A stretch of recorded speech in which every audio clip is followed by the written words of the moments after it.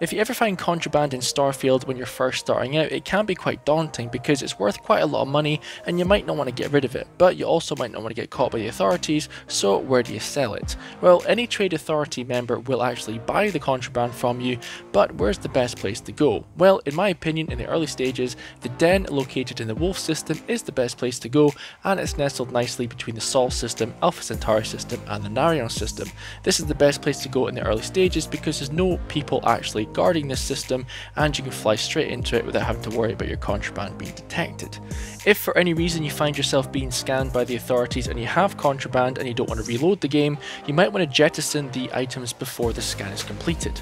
You can easily jettison the contraband by taking it from your inventory into your ship's inventory and then pressing the Y button or the corresponding button on the keyboard to jettison from your ship, meaning that there's no longer contraband on the ship and the scan becomes completely useless. However, ironically enough, one of the better quest lines in Starfield arises from being detected carrying contraband, and you might actually end up getting some useful stuff for your ship if you wish to continue your smuggling endeavours. Hope you enjoyed this quick Starfield tip video. My name's Mike, this is Deconstructing the Game, and as always, I'll catch you later.